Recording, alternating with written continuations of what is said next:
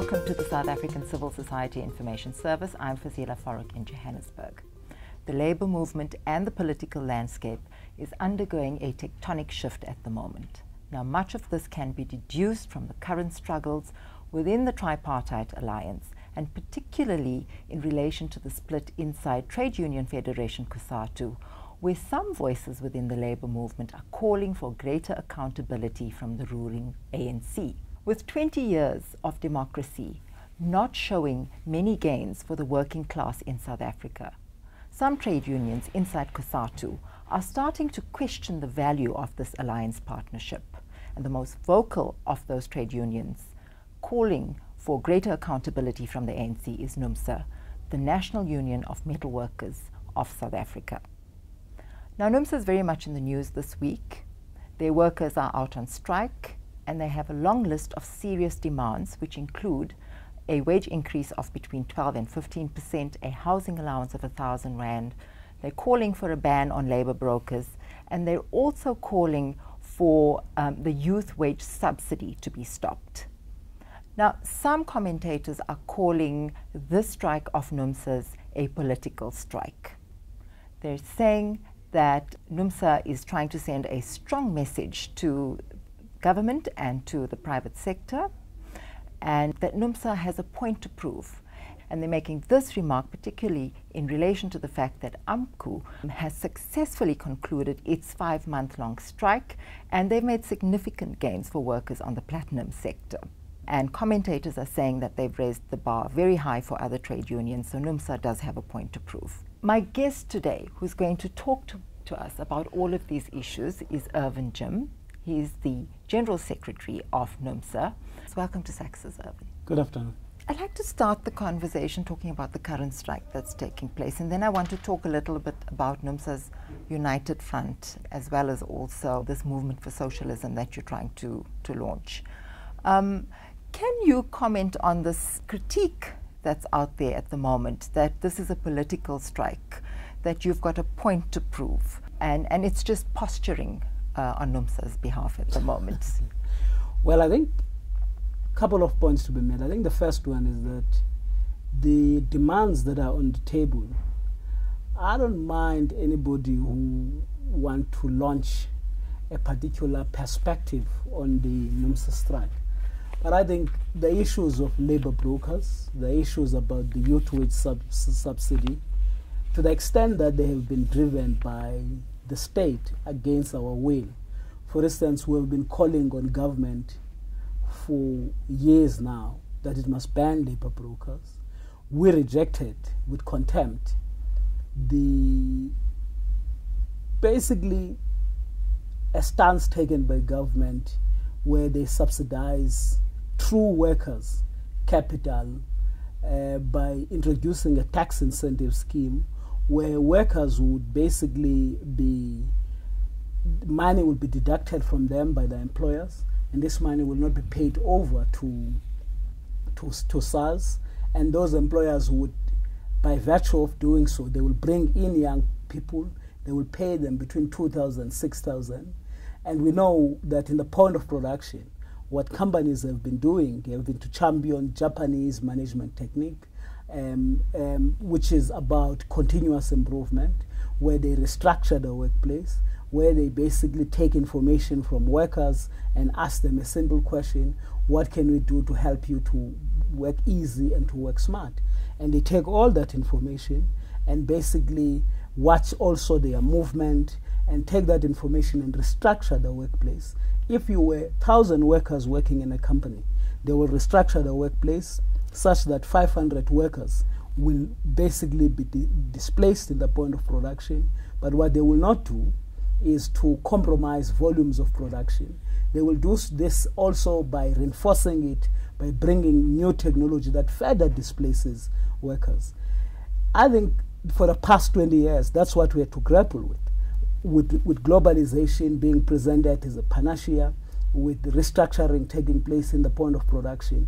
And therefore, that is why we argued that to bring young people in the point of production who will produce in the production line, deliver quality production, but they will be paid between 2,000 and 6,000. This can only be the ammunition to the bosses to further exploit the working class.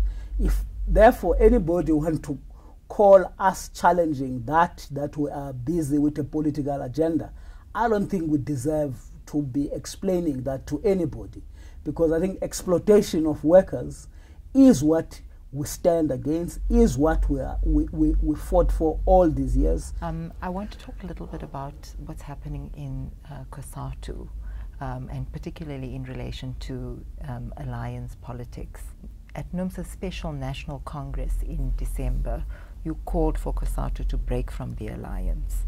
At the same time, Numsa was very supportive of General Secretary Irvin Jim of COSATU when he was suspended from COSATU. But between December and now, quite a few things have changed. Vavi is back. He's been reinstated into his position as General Secretary. As General Secretary, he's trying to manage the discord inside COSATU. And he's trying to maintain this kind of shaky ceasefire within the alliance that you have. On the one hand, you're calling for COSATU to break away from it, and he's one of your strongest allies. And it's, for those of us sitting on the outside looking in, it looks like you're calling for one thing and he's trying to achieve something else inside. Can you comment on that? Well, I'm not sure whether he will succeed to manage the contradiction in the federation. Contradictions sometimes are necessary to break new ground. There are those who want to maintain the status quo. There are those like us who fundamentally feel very strong that we need a radical program, a program that must ensure that we nationalize commanding heights of the economy. We don't just do it. They must be in the hands of the working class who produce, but also to ensure that we champion manufacturing and industrialization, and that we must smash the colonial wage. But my question really was related to the fact that, you know, your strongest ally doesn't necessarily seem to be on the same page with you. Vavi. Well, I think it's a complex question, in the sense that I'm the General Secretary of Numsa. One of the things that is my primary responsibility is to do everything to make sure that workers are united, because united we stand, divided we fall. I guess I wouldn't know how to lead COSATU, because it's very complex. It's different autonomous affiliates. The federation is but just an umbrella. I guess when you occupy that position, you have got a duty and a responsibility to do everything to fight and to struggle for unity, because unity is what we can only make workers to defend their gains, and it can only be a vehicle to ensure that it improves its condition. But my honest view is that I think what is critical for Vavi is to continue to champion the cause of the working class and the poor, is not to try and satisfy various factions that are already made. In my view, is that there are forces who will stop at nothing in fighting a progressive left agenda in the federation. And I think those forces will do everything, including splitting the federation, because I think within the ANC, SACP, there is a very strong view that COSATU with Vavi, who's ready to take workers to the street, COSATU with Numsa, which continues to fight for an independent federation that takes mandate from workers, which is worker control, and takes struggles on their behalf. But also COSATU and Numsa that calls for working class to organize itself as a class for itself. That's not the kind of COSATU that the ANC want. That's not the kind of the SACP leadership that it wants, because the SACP leadership, since it went into parliament, it has become the defenders of the state in the true sense of the word.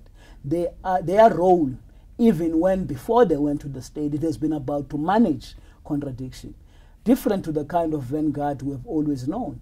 The vanguard party, we know its role and mission first is to continue to imbue the working class with political confidence, is to be able to communicate one message to the working class, that you are the locomotive force of history.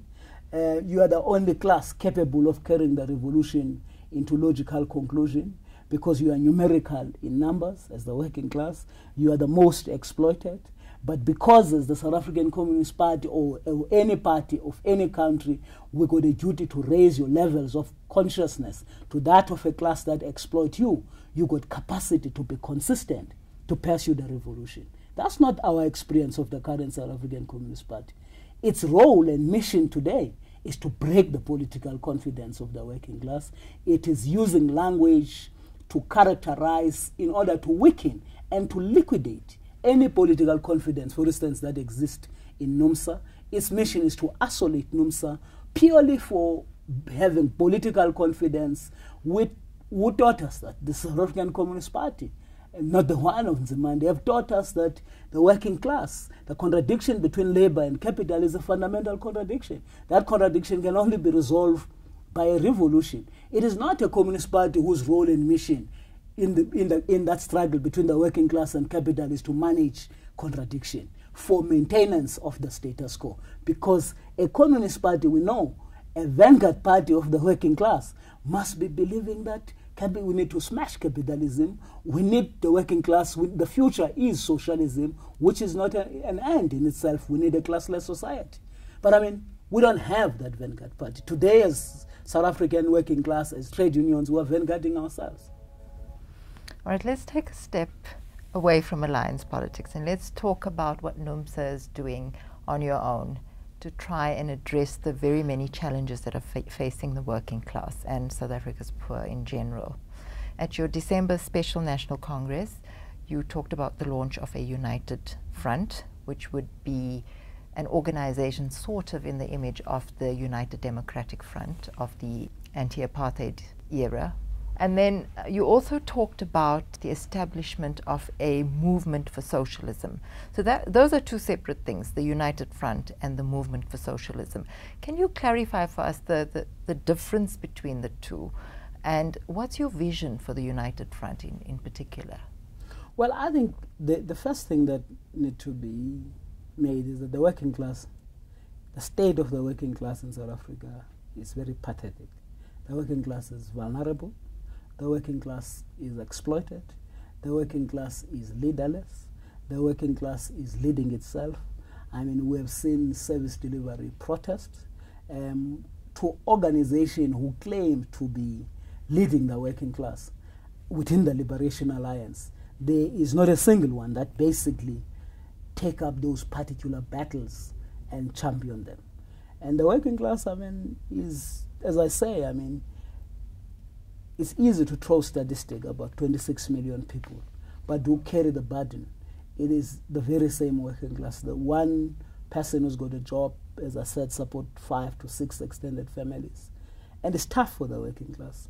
And they are being squeezed. And you would see this sometimes when xenophobia erupts. The working class sometimes eat itself, where basically there will be a war on the basis of who are you, and they vent anger to each other. We think that unless the advanced detachment of the working class, and by saying so, we don't claim that Numsa is got a monopoly of that advanced detachment of the working class. We honestly think that across various sectors of the economy in this country, there is an advanced detachment of the working class. And there was one old man in KZN by the name of Harry Gwala. He warned us long time ago that we must not make a mistake of thinking that when we are privileged to be in leadership, we lead the masses that have no political consciousness. The South African working class had used 4 pillars of struggle: mass mobilization, underground structures of our movement, umkhonto wesizwe, isolation of South Africa on trade. It was sons and daughters of the working class of this country who were in the cutting edges of bringing down the apartheid system in this country. And we very clear that in South Africa today, there's just no better cause like a cause of building organizations of the working class. And we think it is now the time for the working class to organize itself as a class for itself. For the past 20 years, we have done everything to try swell the ranks of the ANC. I mean, we have sent comrades in droves to parliament, and I think we've destroyed many, many comrades. Because once they are in the state, they get swallowed. They are in a movement whose liberation, with character today, is found wanting. There's no difference between DA and ANC policy today. And we have taken a view in December that the time has come, first, to do an honorable thing in the interest is to basically, if there is that advanced detachment of the working class, the immediate task is to defend the momentary interests of the working class. And we said Numsa will remain Numsa. It will remain a shield and a spear for workers. Numsa has got a duty and a responsibility to defend its legal status, but it will not keep out of politics. And therefore, Numsa will be a catalyst for realization of a united front. And by united front, we literally say to all organizations of civil society organization, NGOs, it's time to come together and challenge the social ills that are as a result of the neoliberal agenda that has become so dominant in our country. We're very democratic in that. We're playing a role of being a catalyst. We don't own monopoly of ideas, but we know very well that we defeated the apartheid regime in our township. We chased them away using the M plan of Madiba. So, I mean, the bottom line is that street and area committees, activists, are still there. Crime has escalated in this country. I mean, violence has escalated in the country. It's not like we have got a shortage of campaigns to be taken, both to defend our people against the neoliberal agenda, against particular measures that must make sure that the working class is taken care of, which is basically vulnerable, as I've already said, that basically it has been grinded by capitalism, and unless it stands on its own to challenge the dominance of this neoliberal agenda, no other class will do it for the working class. And in our view, we think that the starting point is to fight for full implementation of the Freedom Charter, because that's not an end, but just to realize full implementation, to champion manufacturing and industrialization is very key for this country if you are to deal with the sea of poverty, unemployment, and inequalities.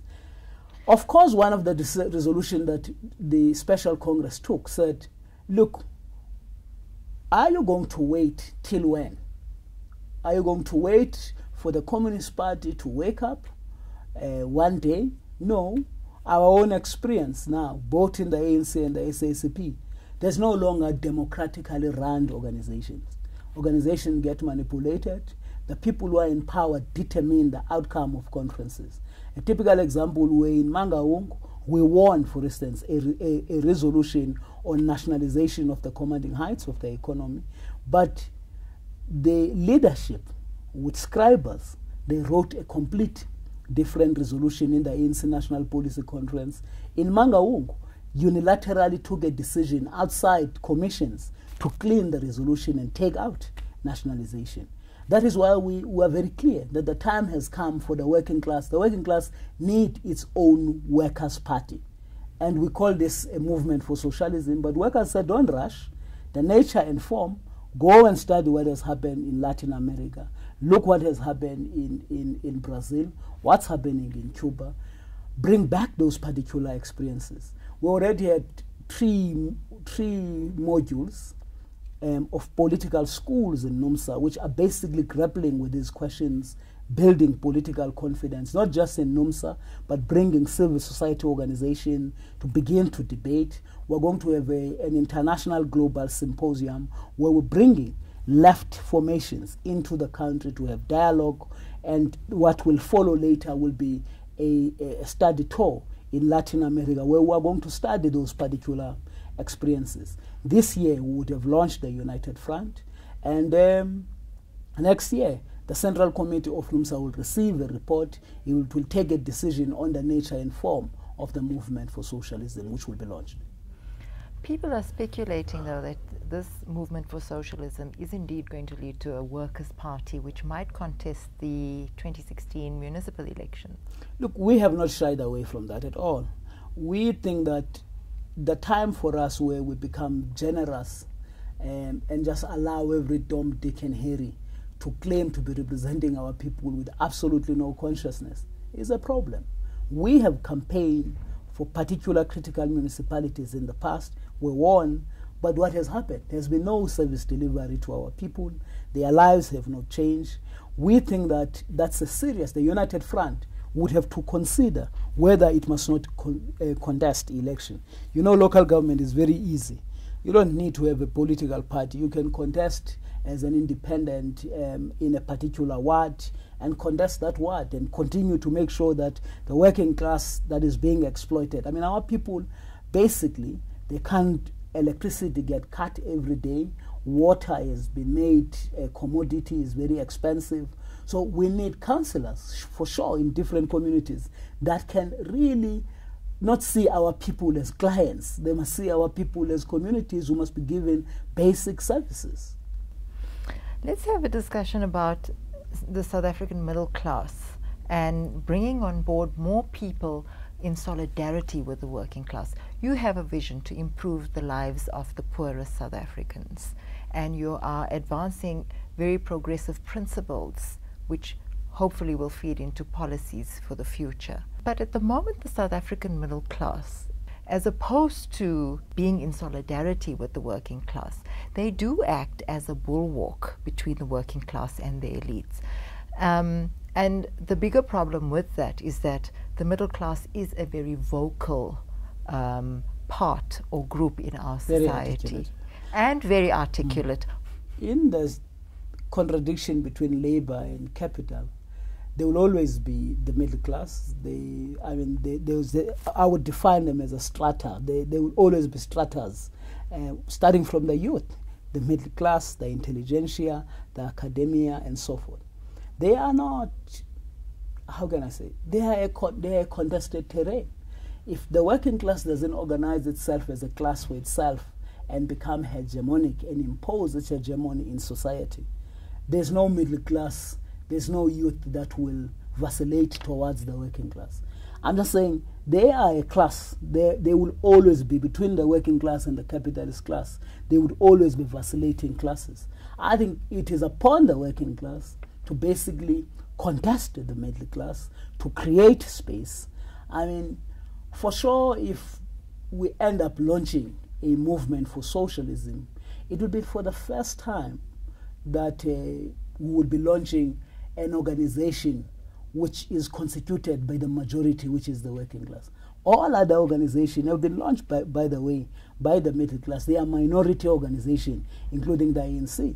The fact that later on, the working class, at some point when things were tough, became dominant. Chris Hani explained this point very well. He says, as communists who were in the ANC, he's very proud about the fact, in the 50 fighting years, he's very proud about the fact that they transformed a very nationalist conservative movement into a movement on who understand the working class. I'm saying the Workers' Party, it will be for the first time to have a solid majority workers' movement being formed. But I also think that if we were to think that such a struggle can only be won purely because we want people who wear red clothes, overall, working class, and that's it, I think we'll be making a fundamental mistake. I think that the academia, the intelligentsia, they have got a role to play, but I mean, Lenin have written what should be their role, how should they conduct themselves. For me, that will not replace the role of the advanced detachment of the working class to take care of the entire movement of the working class. Definitely, my view is that we would have to contest the middle class to win them over to our side. We need to win over young people on our side.